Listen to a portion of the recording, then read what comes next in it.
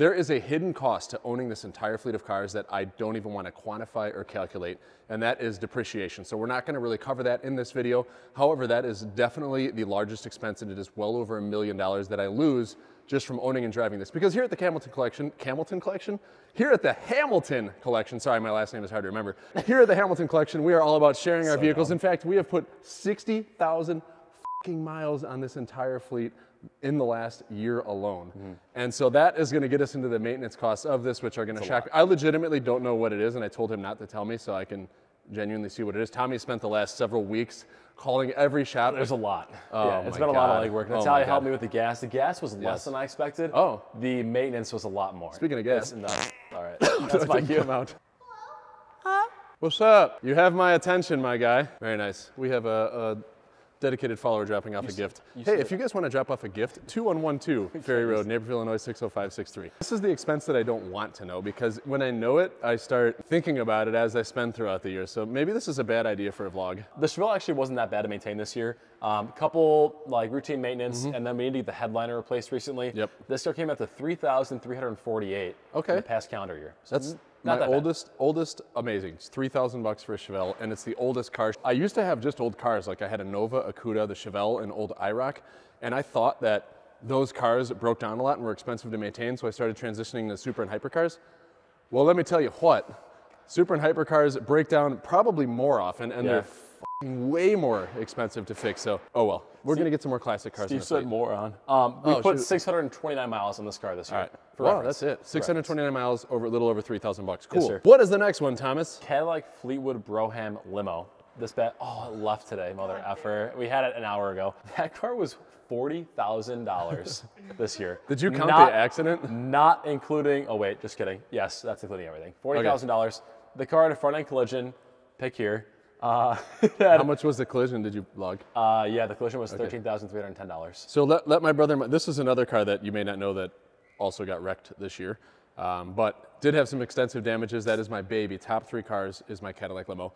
That was roughly what, $10,000-$12,000 if I recall correctly. The front end. Yeah, $13,310. And then the LS engine swap. That is 20 grand. Almost exactly. That was supposed to take a month, is on month 3.5 right now, still inccomplete. Yep, and then we had all the Sounds Plus wiring done. Oh yeah. There was a bunch of electronics that had to get redone on that car. A little over $40,000.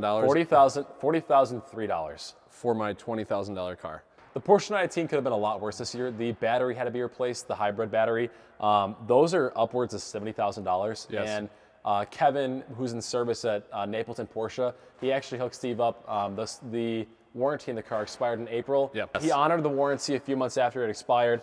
We got the whole battery set and done with installation for $17,836. Yes, but he hooked could us have been up, 70 grand. But he also hooked us up with the deal where we took the car to the car show and that ended up being like $5 grand, right? Yeah, no, he was a homie. Yeah, so, it was cheap. Yeah, we sent the car to a car show in Chicago and it was a third of that price. Thank you, Kevin. Kevin's the man.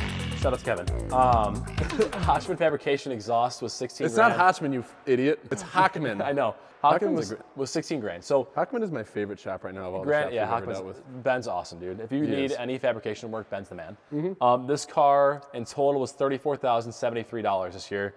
We drove this car 2,690 miles. Okay. And when did you buy it? Oh, yeah, right about a year ago. Yeah. So the 34, so the exhaust was like 15, you said, right? 16.2. Yeah. 16.2 for the straight pipe exhaust. Check out the other vlog for that. It's done really well because it's a really awesome system that's extremely loud. We got our 2015 Chevy 2500 HD. That is the CO2 truck, as most of y'all know it. By the way, I got this truck for just $15,000 off of my partner at Custom Offsets, and that is a really good deal. Really freaking good deal. How much did I have to pay to get this thing fixed? Only $1,000 or $1,100. So it was $1,113.38. Routine maintenance and a headlight. That's it. Wow. That's a good deal. Trusty Steed. We put 3,770 miles in this car. We transported some cars up to Minnesota for a car show, and this is like our trailer hauler in addition to the Escalade. Yeah, this and the M5 are the beaters. We put a lot of miles in these cars all the time. The beaters. Drive them hard. I love a beater. I don't even know her. I'm excited for the total. It's because I know there's some vehicles that had very high expenses. We'll jump to the Ghost. Rolls-Royce Ghost grand total was 3,606. This car did 6,300 miles this year. Let's jump to 765 LT? Yeah, we might as well. All right. 765. This car was pretty expensive because we did the tune and exhaust and all that good stuff. This car hasn't done an annual maintenance yet. It's still new, so it hasn't needed it. But the full build was $28,712.24. So yeah, this car went from essentially 0 miles to 3,974. By the way, if you're enjoying this video, hit the subscribe button right. Please, just subscribe, do it. The most expensive single builds of the whole year. I forgot about this. I'm like 300 grand. This thing alone was over 215. Yeah. Oof. That was so $215,000 for the GTR. Yeah, 17. It is for sale. $250,000 takes this. It has like 2,500 miles, brand new, fresh build. I haven't actually had the chance to abuse this, so Did you say 15 or 50? 250. Okay. The build was 215. I don't even want to talk about this anymore. Let's go. This car. For how expensive this car is, it really, really wasn't that bad to maintain this year. It had one annual maintenance that was $11,469. 69. Not too bad. We did 2,656 miles in this car this year. Spent a few months in Dallas. It did. Came back with a dead battery. We'll jump over to the M5 really quick. This is the brand new THC crew car. Gave them a budget. Mind you, Mind you, this car was 20 grand. We spent $4,000 on it already. $4,176 in the first 2 months of ownership. American dollars, correct? Those are pesos. Oh, yeah, pesos. This whole vlog's in pesos. Oh, okay. Yes, American dollars. Ford GT super cheap, $782. What? Oil change, that's it. That's all the cars need. That's Ford quality there, guys. $700 worth of repairs over the course of a year. How many miles were put on it? Oh, good job, Tommy. 963. Here. Honorable mention, the Ferrari Testarossa, $0 because we just got it. Just got it, and it is meticulous. Put like 500 miles on it. Meticulous. Very meticulous. How about the Countach? It's right next to it. So this car's a little complicated. This year we spent $23,523 on it for a clutch rebuild. The previous year you spent over $100,000 on it. This car is extremely expensive to maintain because they don't really make parts for them anymore. Even back in 70s and 80s when they made the car, they kind of threw it together with whatever they had available to them at the time. There's no like parts that you can easily order. So they were screwing the spoilers on like outside of the factory in the parking lot, I heard. Yeah. Anyway. Doesn't make sense. So 23 grand on this, which is crazy. The year prior, it was 5 times that. You said that was like some clutch work and then maintenance, right? Yeah. Okay. We will jump right into the Audi R8, just like I'll be jumping into Steve's mom tonight. The R8 was $13,381. I want to make you a brother. I'm going to be Steve's daddy. You should. $13,381. And that was recent because Natalia broke the clutch. Yes, and Natalia breaks a lot. A lot of this is Natalia. She does. That wasn't her fault. So who was driving it when it happened? It was Natalia. Well, then it was her fault. I'll take it out of her paycheck. Bugatti Chiron? Punani. $0. You got tires, but I'll add that later on. Yep. We did do a whole video about how expensive this car is to maintain after it's out of its warranty. Currently, it's still under warranty. It had its 4-year major, which is a $38,000 service that Steve would have to pay out of pocket, but that's included with the purchase of the car. So yeah, and there is going to be a $20,000 to $30,000 exhaust system, but that's getting pushed into next year. It already is ordered. Obviously, not including devaluation. He bought this car with 400 miles. It has nearly 9,000 now. Over 9,000 now. That's you're right. Yeah, 9,000 this week. That's probably $400,000 in devaluation. That alone, yes. Insane. Nuts. Ferrari 488 GTB? 488 GTB. 5,211. We drove this car 1,400 miles this year. Consistent smoking issues and remedy of that. Yeah, it's rough. La Ferrari, it had an oil seal issue. It was leaking oil. I think we still drove it a little bit. Yep. But then we sent it to the shop. $64,000, including the warranty, the new warranty that Steve has. So we have a 2-year warranty on this car. That was like $27,000. So a $40,000 just for some oil seepage. But roughly $30,000 for a 2-year bumper-to-bumper warranty on the powertrain.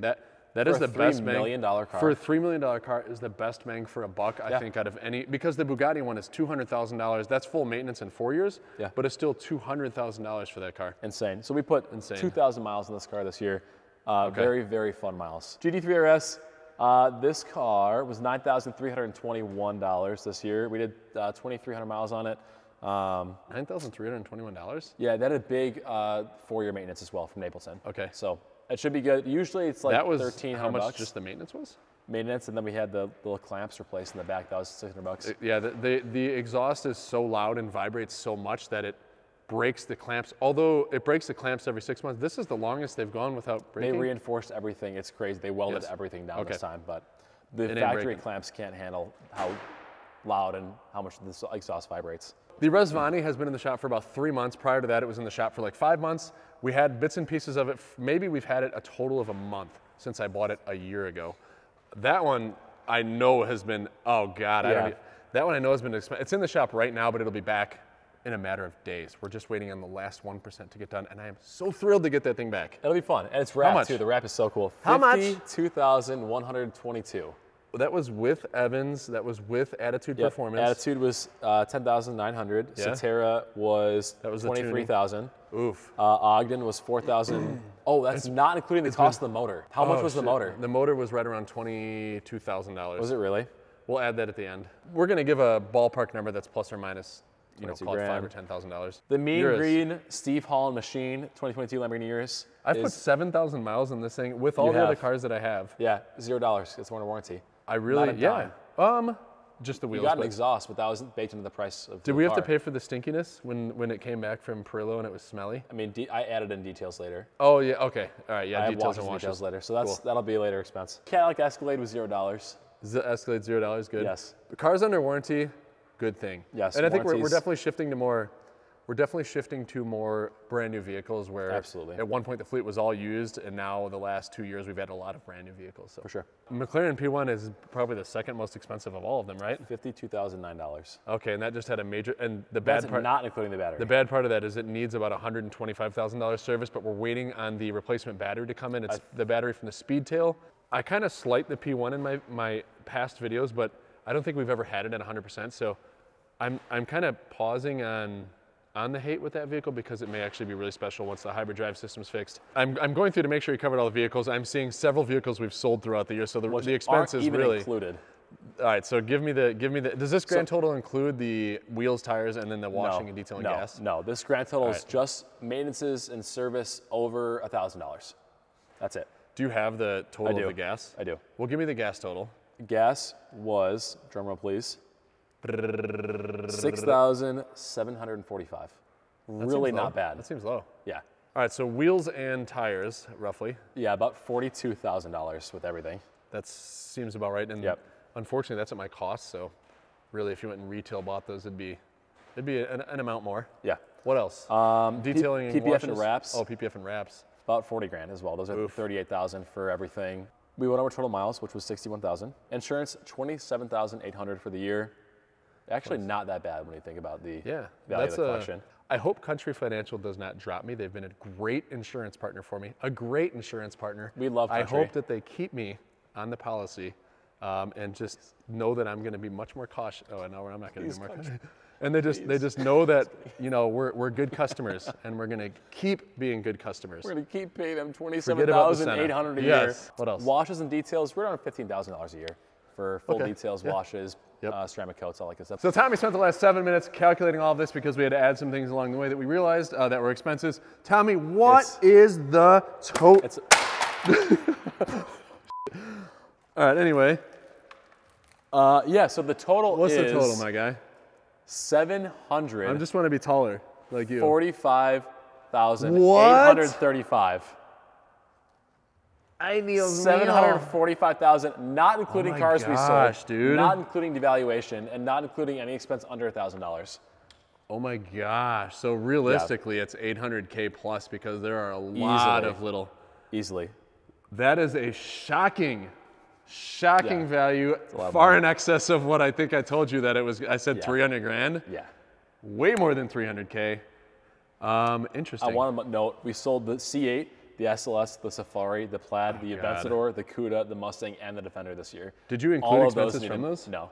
All of those had expenses as well. It was probably close to $1 million. It was probably. So realistically, it was probably close to $1 million in expenses. Yeah. And then well over $1 million in depreciation. And then we got a discount on the battery. That's not including the P1 battery. It's not including the $100,000 Countach. Yes. There's a lot that goes into maintaining this crap. It is insane. Well, I have learned today that it is really f***ing expensive to maintain an entire car collection, but that kind of comes with the realm of I'm still standing on your laptop. Can I have that back? No. Yeah, you got it, bro. Oops. It's all f***ed up now. Add $2 more thousand to that total. But anyway, thanks for sticking along with us on this journey. I think that I am a little shocked and I will have to be thinking more closely as we spend money. It's not going to stop me. I'm still going to go by, have fun with my cars. And the nice thing is you have 15 more cars to pay for in the next 2 or 3 years that are on the way. But a lot of them are going to be new. That's true. Yes. The EV110 will be a boo-boo. That car's going to be. Oh, yeah. Bugatti EB110, we found out that Bugatti does not stock parts. You have to go through some company that bought all their parts in the 90s. That almost makes me want it more. Anyway, thanks so much for watching. Y'all like, comment, subscribe, hit that notification button, baby girls. Thank you.